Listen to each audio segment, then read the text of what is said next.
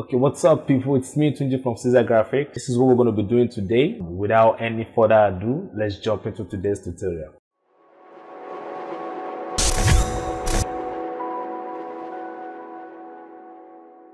Okay, so I got this mail from a client last week that I should do a design, and in the description of the artwork, the client put it there that we're having a prayer meeting for career and business professionals.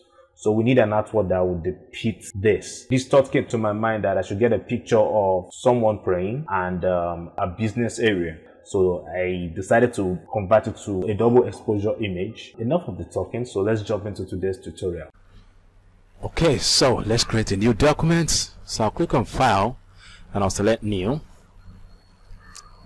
And let's give the project a name. So I'll call this double exposure.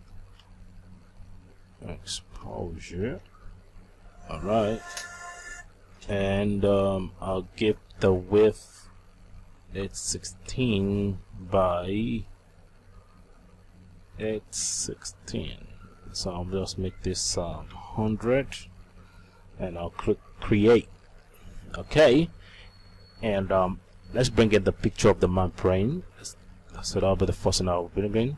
So I'll drag and drop here, and I'll scale it. I'll push this down at this point. I'll scale it real big.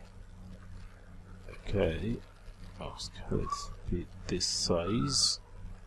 Okay, and so I'm going to right click now and select rasterize. So I'll click here and drag this. I'll draw a rectangle shape right there, and I'll click on edit and select content aware scale, and I'll drag this to this side. Double click to remove the transform point, and I'll hit Ctrl D to deselect. Then I'll draw another rectangle on this side. Alright, and I'll do the same thing. So I'll go to edit again, I'll click on content aware scale, and I'll drag this up. Alright, so let's bring it in. Let's bring in the skyscraper's image. So I'm going to drag this and drop here like this. I'll zoom in with Ctrl space bar, and I'll position this here, but I need to reduce the strength of the opacity so I can see the layer behind the layer of the skyscraper. So I'll position this here and scale it a little bit bigger, and I'll push this this way. Alright, so the next thing I'm going to do now is to hide this layer and go to the layer of the membrane, and I'll select the pen tool, and I want to zoom in with Ctrl spacebar and crop out just the head. Alright, so I'm going to crop out just the head. So how did I do that? I held on Alt and I click on this point right here to break the handle. Because if I don't do that, let me show you what's going to happen. If I don't do that and I just click here, you see I have this part going out of the shape of the head. So I'm going to hold on Alt and click to break the handle. Then I'll have the grace to make another part that will fall on the line that will be on the shape of the head, excuse me.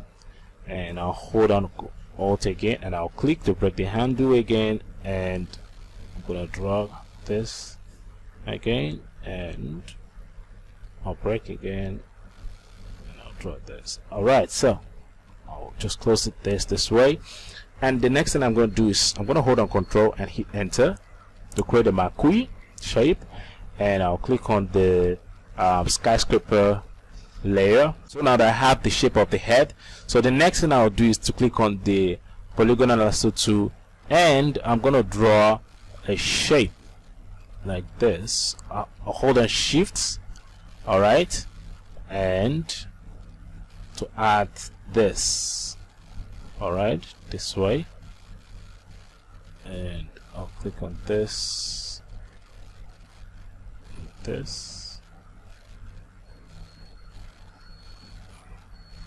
yes.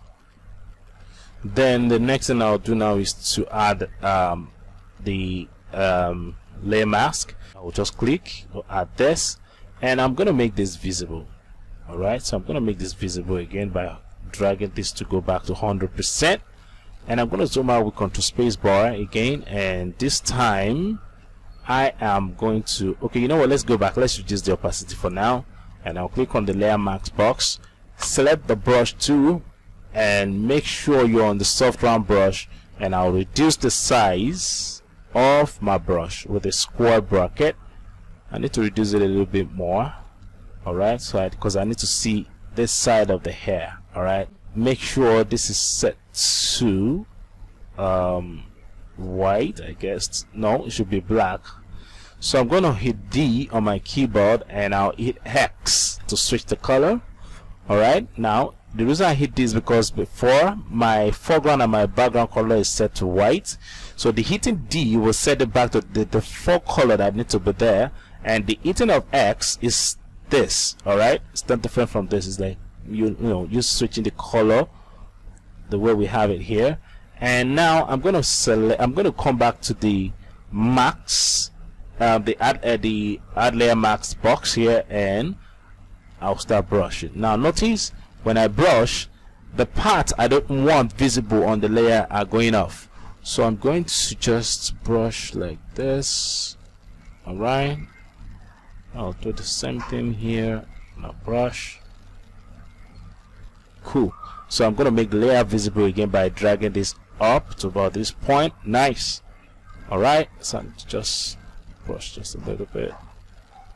Okay, now looking at it now, you see I have the layer, the background of the skyscraper image visible here, and I don't want that to happen. So how do we remove that? It's very easy. So what you just need to do is to double click right here on the layer, double click right here, and you have this. Alright, you have the layer style dialog box appear on your screen, and what I'm going to now do is to push this here like this. Now you notice when I move this to this side, you see I have the parts that are brighter off the layer, and the darker part of the layer are visible. So if I push this here now, you see you notice the part of the background is now going off. So I need to push this more in until I see the edges of my skyscrapers, the buildings.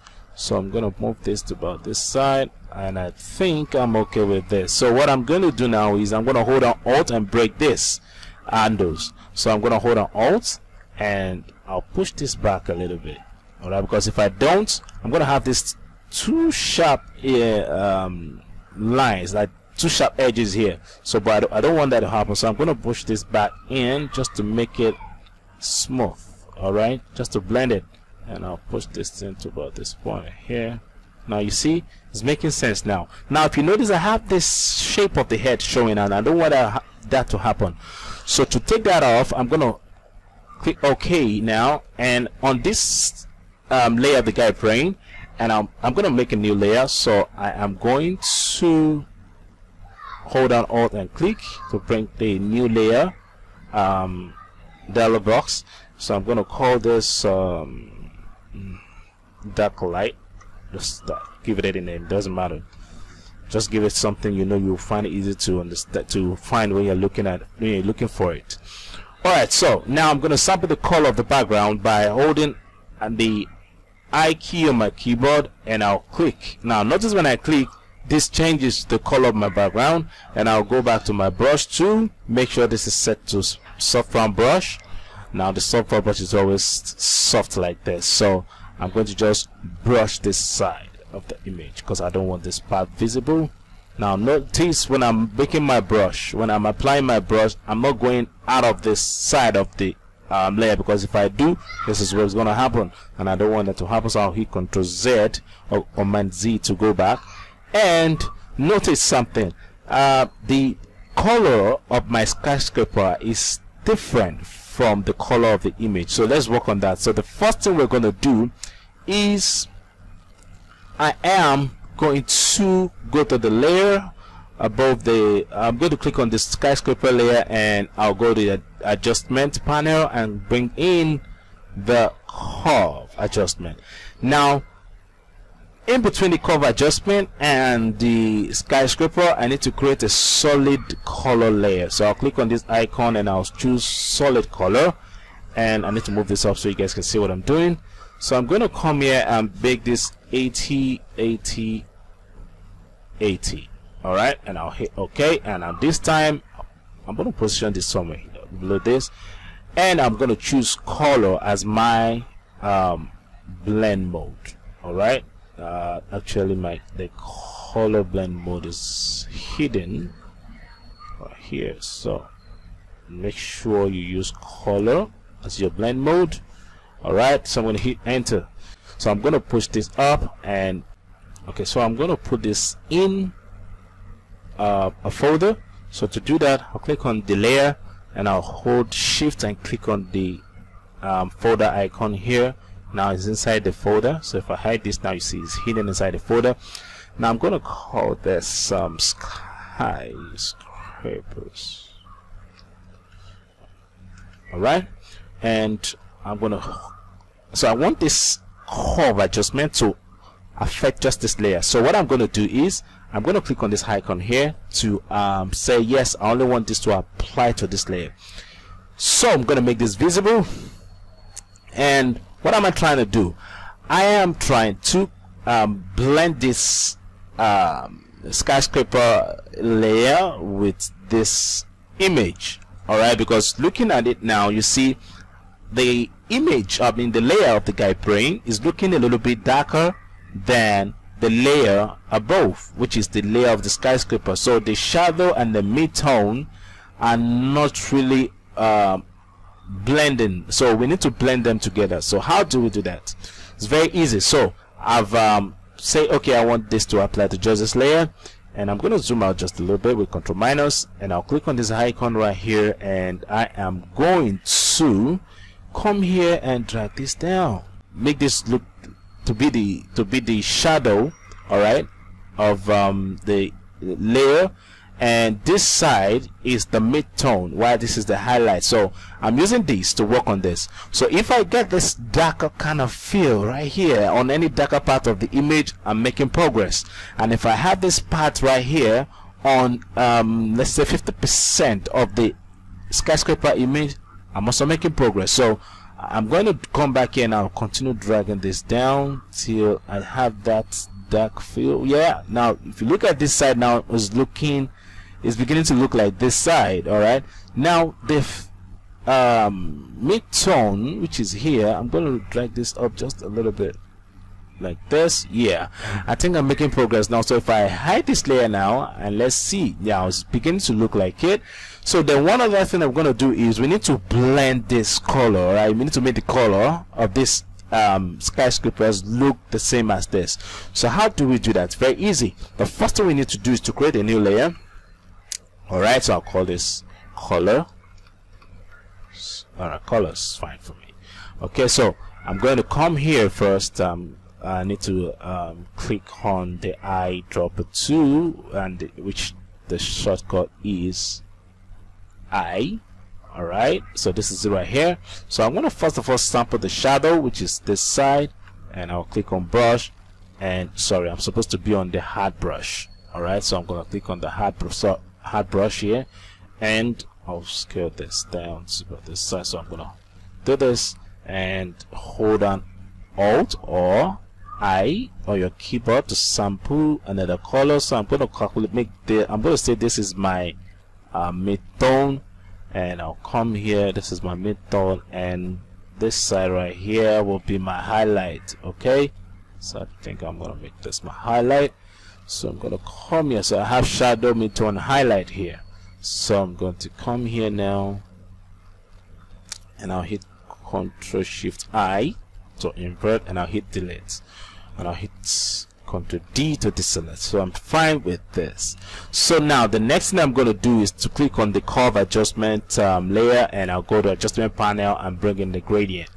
Now, like I did on the curve, I only want this to apply to the skyscraper image. So how do we do that? Just by clicking on this icon right here, and make sure you are on this icon here, not on this. All right, so you need to be on this, and I'm going to click on this now. And let's start with the shadow. So this is our shadow here, this is our mid-tone here, and this is our highlight. So I'm going to bring the mid-tone by just clicking anywhere here. Now you see I have my mid-tone here. Alright, so I need to click on this and then click on this and pick the shadow. Now what's my brightness? My brightness is 25, so I'm going to hit OK, and on the location I'll make this 25. So I have this on location 25. So on my midtone, which is this, I'll come here again and then sample my midtone, and what was my brightness? 75. So I'll hit OK, and this time I want to hit 75. Alright, so on my highlights I'm going to click on this and I'll do the same thing, sample the highlight, and what's my brightness on the highlight is 87. So I'm going to click here now, click OK, and then choose 87. Alright, so I'm done with this. So I'm going to say OK, and I'm going to change my blend mode down to soft light. Bam. Now I'm beginning to make progress. Alright, so what I'm going to do now is I am going to reduce the opacity just a little bit, like this. Alright, just a little bit. You know what? Let's see what color it's going to give me. Let's see if I use color. Yeah, I think color is making sense, but not too much. So I'm going to reduce the opacity to be something around here. Yeah. Alright, so the next thing I'm going to do is I think I'm going to make it soft light instead. So let's leave it as soft light. Now we're still not there yet. Alright, so what I'm going to do now is I'm going to hide this layer. Alright. Okay, so I'm going to hide this layer and I'll make this visible, and I'm going to change this to luminosity, I guess. So I'm going to make this luminosity, and but for this, if you notice on the skyscraper layer, I have this green fill and I have this blue right here, but I can't see anything like green on the layer of the guy praying. So this enough is a sign for you to know that we still need to do some more work because it's not still blending. So how do we correct this? Now I've hide this layer. So what I'm going to do now is I'm going to bring in the hue adjustments. Alright, and first I'll start with red, and let's see if I bring in, nothing happened. If I push it up, you see I'm beginning to get this kind of feel here, right here. So I'm looking at this color here and I'm looking at this color here. So I'm using this to set this. So I'm going to push it down just a little bit. Yeah, I think it's looking at it. Let's see what this is going to give us. No, it's pulling it. So I need to go back and I need to push it. Yeah. So then let's go to the next color, which is yellow. Let's see what yellow is going to give us. So if I push yellow up, oops, it is not making sense. So I'm going to push this down. I think I'm making sense. So this side here now is beginning to look like this. So I'm going to push this down, and let's see if I move this up. No, if I push this down, yeah, it's beginning to look at it now. So if you look at this side now, alright, and this side of my image, I'm beginning to have that feel. So let's see if I move this down more. I think it's making sense now. I think this is very nice. Alright, so this is fine for this. Now let's see what green is going to give us. If I push green up, no, it's pulling it. If I push green down, you see I'm beginning to have that blue feel I have here. So if I adjust this right here, let's see if I push this up about this time. Alright, I think I'm okay with this. So let's see what cyan is going to give us. So if I drag this up, no. If I drag this down, alright, making sense. So if I drag this, push this, alright, it's making sense right there. So if I go to blue now and I push blue up, no, push this down. Let's see what magenta will give us. So I'm gonna push this up, push this down. Nothing is happening, so I'm gonna leave this as is. Alright, so now let's take out the gray layer now and hide this. Now you see it's beginning to look like it, I guess. So let's just activate the gradient layer now and see what's gonna happen. Yeah, I think I'm loving it now. So if I move this up to where you see it's beginning to blend. So let me show you the before. Alright, I'm gonna show you before and after. So if I hide these three layers now, this is the before and this is after we apply all the three adjustment layer.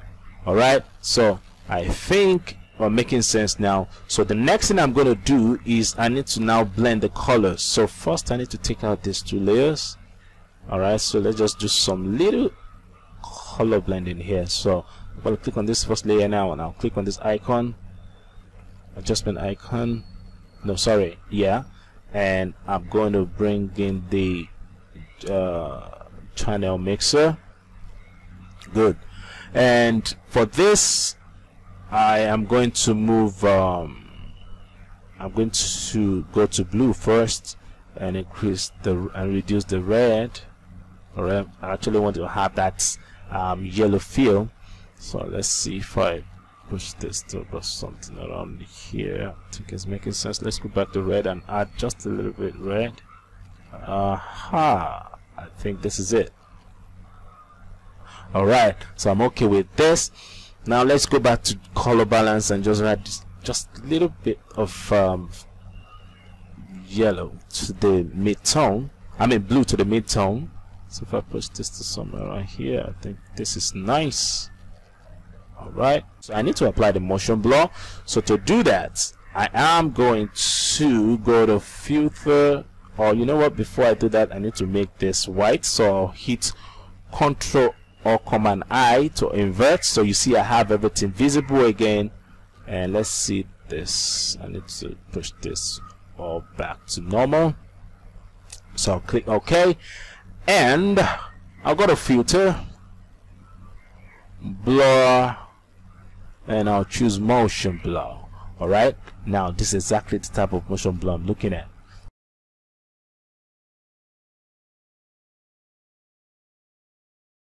And I'll hit OK, and this time I'm going to hide this and make this be behind this layer, and I'll come back here again and hit Ctrl I to invert it, so I don't want everything to be visible. I'm fine with it. Okay, so I'm going to click on this now and select brush. Alright, and I will increase the size of my brush, but remember, don't make this the hard brush, use the soft round brush. So I'm going to scroll up and click on this, and let's just start brushing. Alright, so I need to make this visible and make sure this is set to white. So make sure you're on the mask add layer mask box here, and I'll start brushing. You see I have this zoom effects showing on the screen. Sorry to increase that. Excellent. So make this visible like this. It's making sense. Alright, so yeah, I like this. So I can even reduce the opacity just a little bit like this. Good. Nice. Very nice. Alright, so to blend this, I can add I can create a new layer by holding Alt and click right here, and I'll call this bond, and I'll make this overlay, and check this and click OK, and make sure I'm on the bond 2 right here, and I'll reduce the size of my brush. So I'll just randomly create the bond effect on it. Bond it. I think I am okay with this. Very okay with this. Very okay with this. I'll zoom out so I have this. Woo! This makes sense. I love this. So I'm gonna pause the video, and by the time I come back, you'll see my text on the screen. Alright, so let me just quickly show you the fonts that I use right here, so you guys can search for the same font also. Alright, so we're almost at the end of this tutorial. So what I did is I put my text in a folder, so I target theme, alright, which is the information here. Alright, so I will always advise you to do the same thing to make your work, your layer panel neat, and make it easy for you to locate your layers.